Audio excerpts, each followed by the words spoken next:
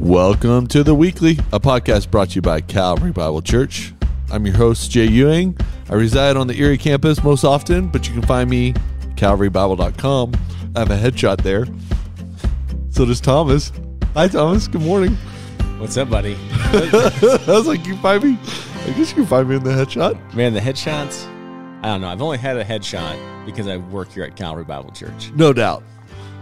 We're not selling insurance, but we do have those headshots. Hey, Calvary, so good to be with you. It's Thanksgiving week. It's Turkey week. Or in Jay Ewing's household, that's chicken week. Ain't no turkey this year. I got confirmed by the mother-in-law. Really? Ain't no turkey. What are you guys cooking? Chicken. Oh, chicken instead of the turkey? Bird. We're going to go to a different bird. What's the point? The point is, chicken is better than turkey. That's the point. Definitely chicken. I don't know. So my kids watch The Dude Perfect. Like yeah. The YouTube. Thanksgiving so they watched stereotypes. that yesterday. Yes. And someone had like the perfect turkey that had been like seasoned, marinated, brined, Yeah, totally. Rested, baked. I know where this is going. And then the other dude at the table pulls out the Oscar Mayer like oven roasted turkey. Yeah. Deli meat. And as soon as he pulled it out, I thought, that's good turkey.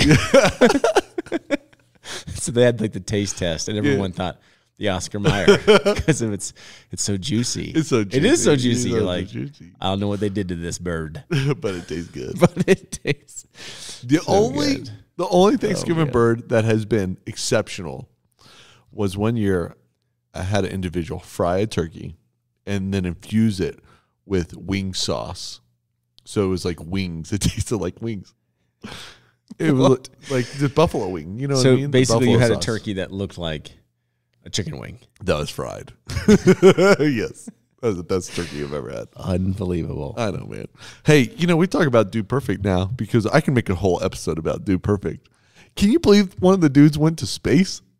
I heard that. I have not. It was a great episode. I've not caught up on Dude Perfect, Oh, but I heard that they went Yeah, we watch it religiously in my house. Dude to Perfect. space. He went to space. Oh my gosh! So here's my Dude Perfect story. Yeah. If you don't know what Dude Perfect is, it's 5 college buddies From Texas A&M. from Texas A&M that got their show going by doing just trick shots On just YouTube. ridiculous shots on YouTube, and now it's like this multi-million-dollar business that has built their empire. Yeah.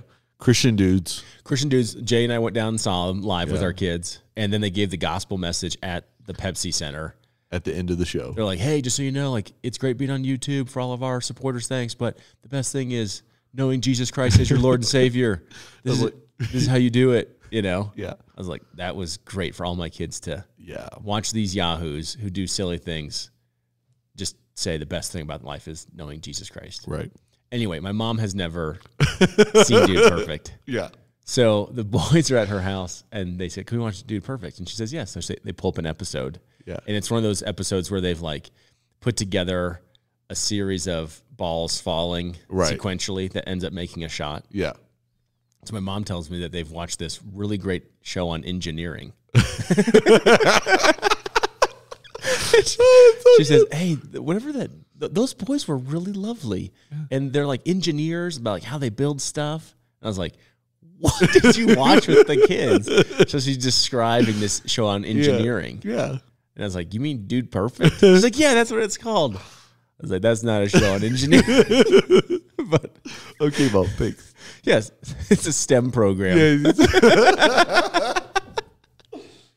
So good. Anyway, God bless him. Yeah, man. Anyways, Dude Perfect. You made the reference. Okay, so it's Thanksgiving week, but we're also finishing out, pausing the Luke series. Good news to all people, and we're gonna pick that up in 2023, January of 2023. So don't worry, we're not finished yet, but we're gonna now institute Christmas. Christmas is here. I can hear the sleigh bells in the background. No. Somewhere. No. Yes. I still have to get through Turkey Day. I need the snow to melt so that I can put up my Christmas lights. This is true. There is a window to do that. It'll be this week. It'll be this week. But yes, it is Christmas is here at Calvary. You can go to calvarybible.com to find out what's happening in your neck of the woods. Click your campus, click what's events, and there's so many great things happening here at Calvary. Also, you can go to calvarybible.com, and here's the thing, /Christmas. You can get to your campus's Christmas events, as well as we have an Advent reading guide this year for you and your family. We have one for your family and then one for the adults as well. They're the same on Sunday, so you're not reading 2 Advent guides. But the adults have readings all week long that you can journey with us here at Calvary. Just make Christmas what? Christ-centered. That's right. That's what we're trying to do here.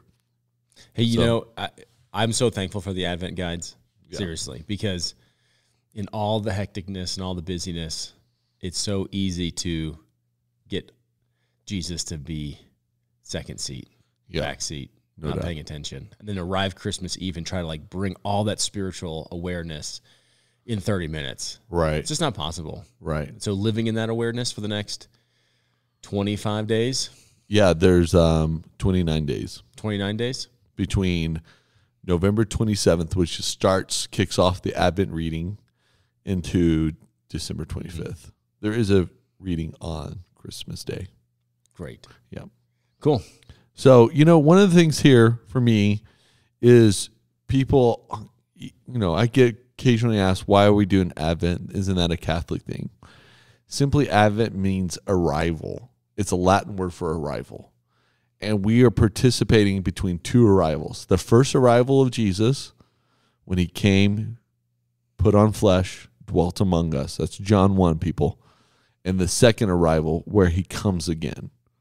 And Christmas is actually this reality that something future is going to happen. We're not just looking at the past. We look at the past to see what the future looks like. Does that make sense, Thomas, to you? Yeah. And so Advent is a great marker for us at Calvary, because let me say something in recorded history. Christmas season is some of the most un-Christian season for Jay Ewing, because it's full of things I have to do. Does that make sense?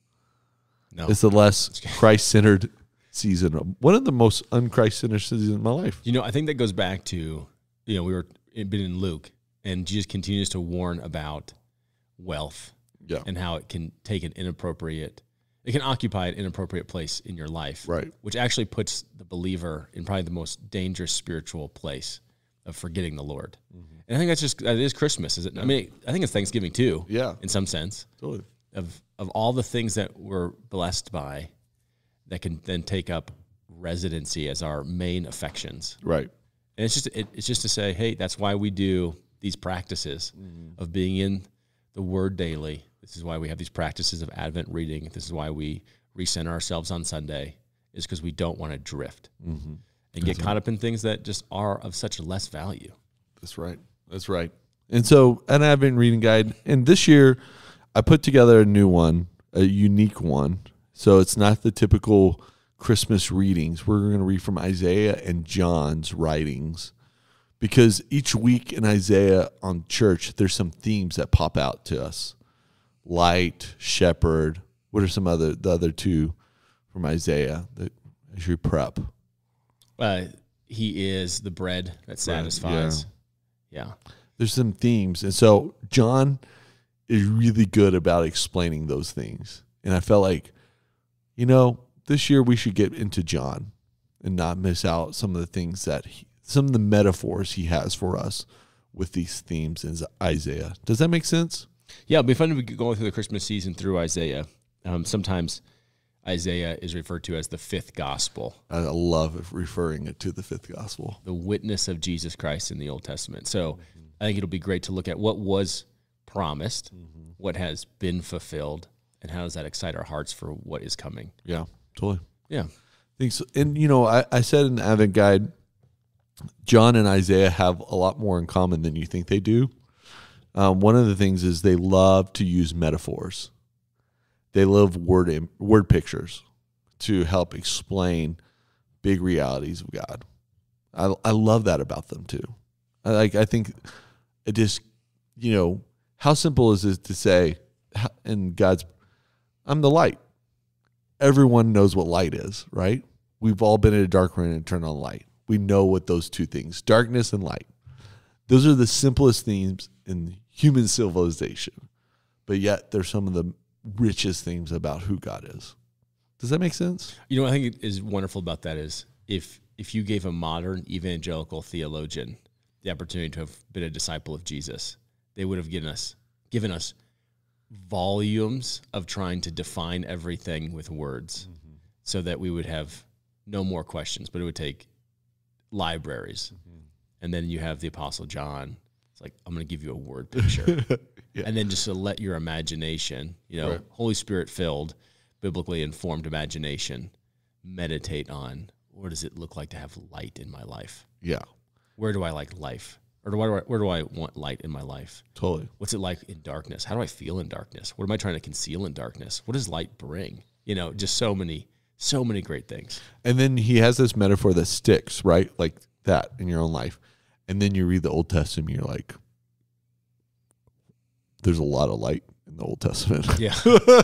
Really important passages of light. So you want to be biblically astute as well. Yeah. It's like amazing, right? How John does that.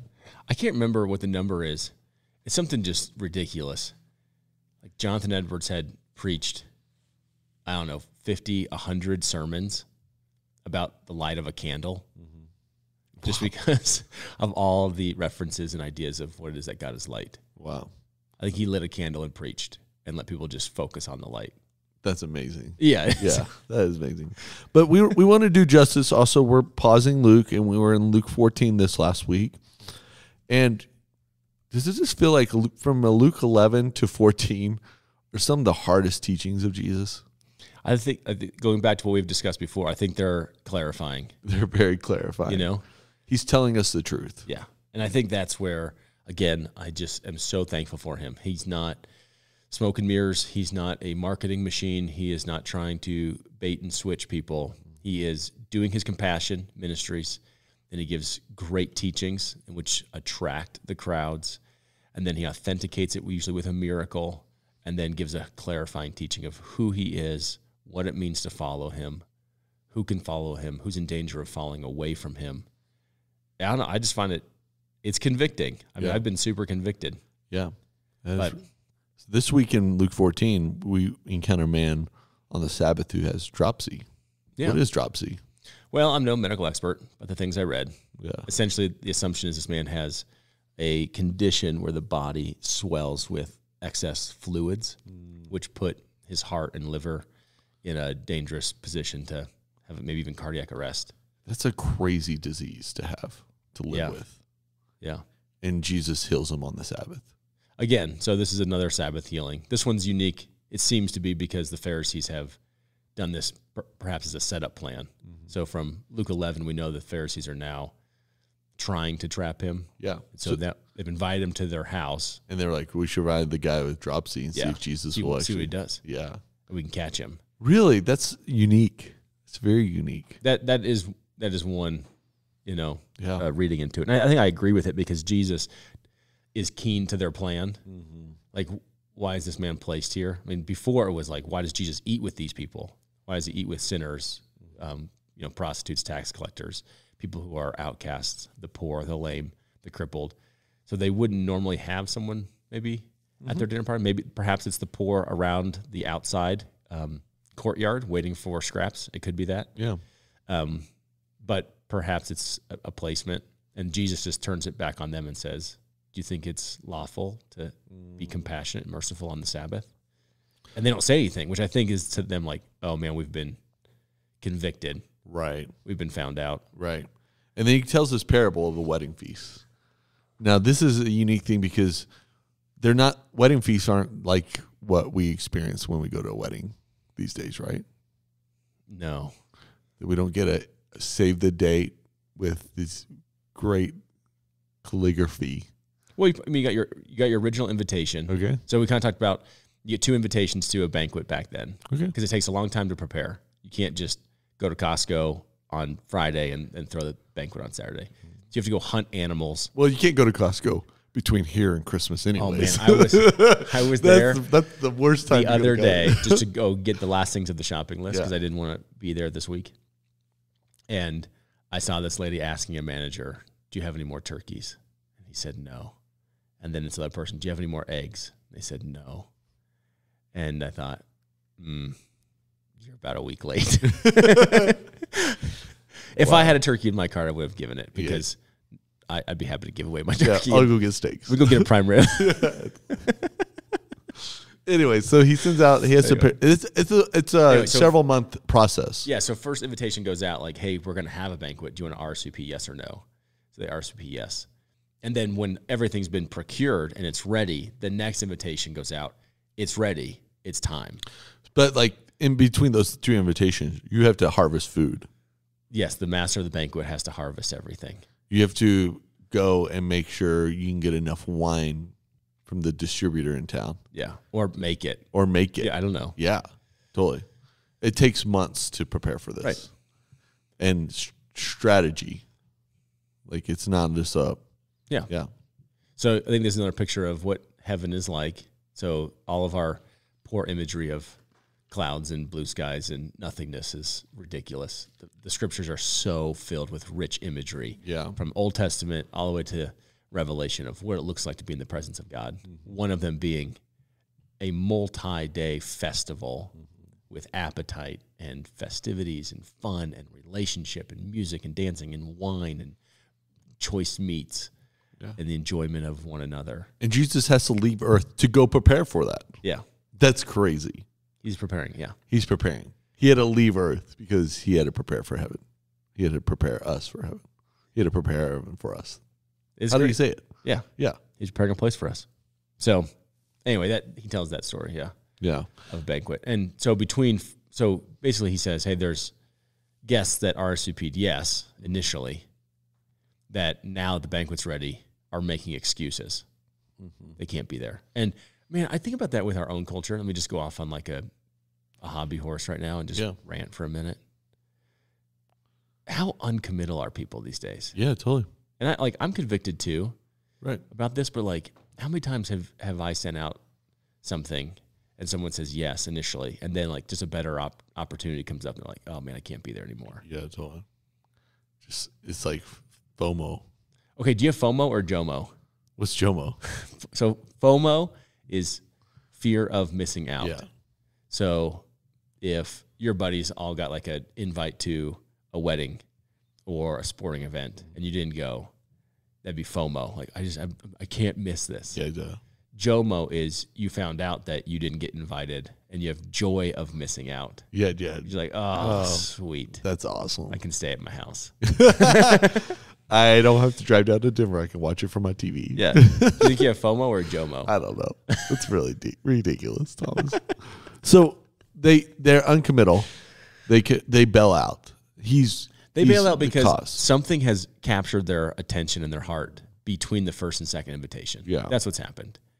Is between saying yes and attending to the banquet or attending the banquet, something else has come into their life that they find more interesting. Yeah, they find more interesting, so they make lame excuses. Man, lame excuses. Lame property, which we said was the prospects of future investments. You have oxen, and that's possessions, new things you got to check out and play with. Yeah. And then marriage, like I think I equate that to passions. It's relationships. Like these are just more important than attending the master's banquet. Yeah. And Jesus tells his parable with the Pharisees right after he's healed a man. Yeah. Like to the Pharisees, the religious leaders who are striving for righteousness so that they will be in the kingdom. Yeah. Like that's why they're doing everything. They're not trying to do these good works to earn the kingdom. No. They know that they went into exile because they lacked faithfulness to God. And so their solution is we must remain spiritually holy and pure so that exile one won't happen again. And the kingdom promises will come because we will be a holy enough people for the kingdom to arrive. So I think they're striving after good things. Yeah, and they're just totally missing the man who's bringing the kingdom. Yeah, but I'm not coming through Jesus. Yeah, totally. He's like, I'm the servant to tell you that the banquet's ready. Yeah, and you're missing out. Which I mean, there are plenty of texts that talk about, heaven and hell and judgment. This one to me is just, I don't know, it's disturbing because I'm the one that excuses myself. So these three groups say, please consider myself excused to the master. And he doesn't get enraged and demand their presence. He's enraged that he's been declined and goes and fills his house with other willing participants. Yeah. Then he says, to all those who ask to be excused, you may be excused. Yeah, totally. It's sort of like C.S. Lewis writing with The Great Divorce is when we come to find out that people actually don't want to be in heaven. Yeah. I think in so many times in my life, I think, well, everyone wants to be there. Mm-hmm. I'm like, no, I've had too many conversations now. Mm-hmm. It's like, no, they want to be excused. They want to be excused. And the Lord, the master of the house, will let them be excused. I mean, like, if you're listening today, don't excuse yourself. Like, you're never gonna be in heaven wishing, oh man, I really wish I had my oxen back. Yeah, totally. I don't know. Yeah, it's true. It's very true, man. Convicting for me, what things occupy my attention more than responding to the invitation of Jesus. And I think we're in that season again, like so many blessings, so many blessings. And I think, I don't know, there's a way, I think there's a posture to go into even this week and into the season of Advent that I would encourage us all to do. We talked about it before, of just gratitude. I think we live in a day and age when so many industries are teaching us to be unthankful and to be unsatisfied and to be angry about how things are. If they do that, you buy their stuff. Yeah. That's what happens. Yeah, be unsatisfied by this. Yeah. Right? Or join me, or whatever it is. And I think that this comes from an article that was sent to me this week, which I was thankful to read. I guess it was 2 weeks ago. Of, I don't want to feel guilty for the Lord's blessings in my life. Some people might call that privilege. Mm-hmm. You have a mom and dad. You have two parents, or you're healthy. Yeah. People want to, you're just so privileged. It is true. I am. I don't know if the godly response is guilt and to feel shame over those things, but to have two responses of gratitude and generosity. So if the Lord has blessed me with these things, then how do I just say thank you? Mm-hmm. Gratitude and generosity. Yeah. And then say, how can I share? Mm-hmm. And I think that's the Christian posture to this season, is anything you touch, experience, see, enjoy, be quick to say, thanks be to God. Mm-hmm. Thank you, God, that this moment that I'm living in a golden moment right now. It seems like everybody in the family is getting along, or I have these people around the table this year. Thank you. Mm-hmm. And then, man, who can I share this with? Like, how does the world benefit from me possessing these things? That's right. But so, okay, I don't want to go without talking about this. Is Luke 14, probably maybe the hardest paragraph of the whole Gospel of Luke. Luke 14, 25 through 33, maybe 34. Yeah, Zach Thompson, Pastor Zach, preached on this text in Thornton. So take a listen. Yeah, take a listen to Zach. I would actually encourage you, if you really want to know more about it, go to calvarybible.com, click on current series, and click on Luke 14 from Zach's this week. But he's unpacking the cost of discipleship. And it's real. It's real. There is a cost. I'm always haunted by grace is free, but discipleship costs. Bonhoeffer. Yeah. That's a big statement that always rings around Luke 14. You know what I mean? Like that, the kingdom of God, there is an invitation and it's free. It's a gift, but there's also a cost that you have to have in order to attend. Yeah. I do think Luke is putting that teaching, because it's not in the immediate context, but I think he's putting that teaching there to parallel the three excuses. Mm-hmm. So Jesus saying, hey, invitation's open. Mm-hmm. Like, come to the kingdom. Those who are lame, poor, have nothing, cannot repay, in the city, outside the city, Jew, Gentile. You're all welcome. You're all welcome. Yeah. But there is a cost. Like, you're going to have to leave. You have to leave something to come to the banquet. Mm-hmm. And so I think his teaching there is to say, look at the people that did not leave possessions, passions behind to pursue Christ. Like, you have to do that. Christ has to be supreme in those things. And I think that's the point in that. But I always go back to, here's the deal. no matter what your decision is, it always costs you something. Whenever I say yes to something, I'm saying no to something else, right? Always. So if I'm saying yes to more and more promotions at work, I'm probably saying no to more and more family engagements. Totally. In the sense of like more time commitments, not always promotions. I shouldn't equate the two. But if I have to continually give more time and best energies and creativity to work, that means I'm giving less best energies, creativity, and time to family. Right. That's just one example. It's just a cost. Yeah. So it's like I'm saying yes to one thing, and it's a cost to another thing. Right. I could also say I'm going to say more yes to family time and no to certain activities I'm invited to, or opportunities or vacations with buddies, because I'm saying no to something. So yeah, it's cost. You have to count the cost to follow Jesus. But the people who said no to Jesus for their land, oxen, and marriage as well, they missed out on something. So it's going to cost you something no matter what. I kind of want to just, I think that's why I said count it, because at the end of the day, I'm, an adult now with kids, and some of those things I was really passionate about when I was 12. Yeah, I'm not as passionate about anymore. Totally. Some things I was passionate about in my 20s, I'm not passionate about anymore. And it's like, man, if I would have lost relationships with Jesus over those things, I'd feel so foolish. But right now, I'm so occupied with my current passions and possessions, Totally. And it's like, when I get to 50, 60, I'll look back and go, what was I so spun up about? That's right. And Luke finishes, and Jesus finishes, I should say, even more, this whole scene with a phrase that I find is one of the hardest phrases to hear. And that is, he who has ears to hear, let him hear. That's an interesting phrase, isn't it? Yeah. He says it quite often, actually. Jesus says that phrase quite often. He who has ears to hear, let him hear. And so maybe that's the challenge for us, even in this season, is do we have our ears tuned to hearing that voice from the Lord?